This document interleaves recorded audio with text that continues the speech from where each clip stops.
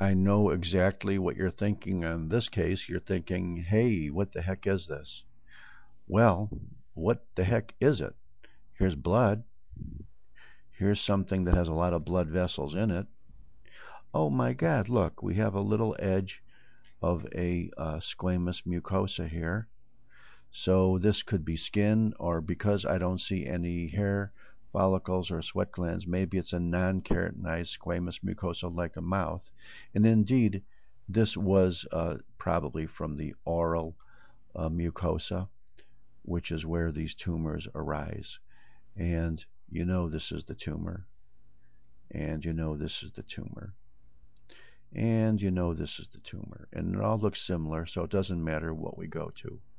Now, the first thing that you're thinking now is, hey, this doesn't look like a tumor at all. This looks like normal granulation tissue. You could see a lot of these foamy histiocytes. You could see these abundant, prominent, budding blood vessels.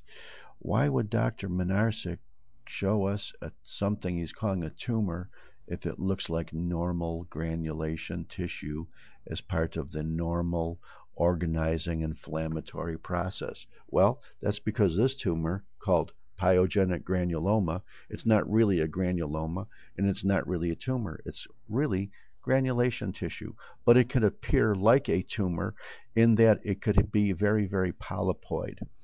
And you'll notice a lot of cells in here are still neutrophils. There is a prominent amount of these foamy histiocytes, however, causing these cells with clear spaces.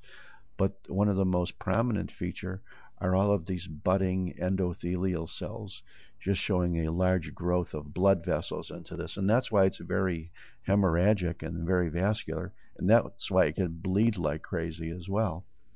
And this is a pyogenic granuloma of the oral cavity, perhaps the lip, perhaps the mouth. And it is virtually indistinguishable from normal granulation tissue. And I thank you very much.